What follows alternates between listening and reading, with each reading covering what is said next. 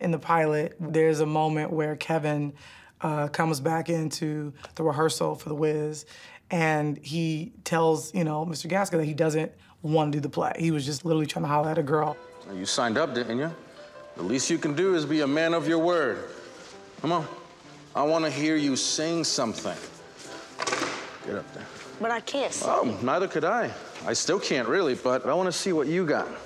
Get up there. Come on.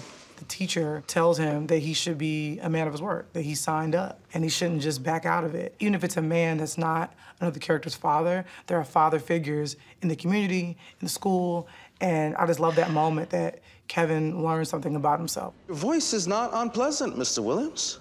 Practice. He learns something about what it means to be a man and does it through art, which I think is really cool and is definitely a reflection of my own life.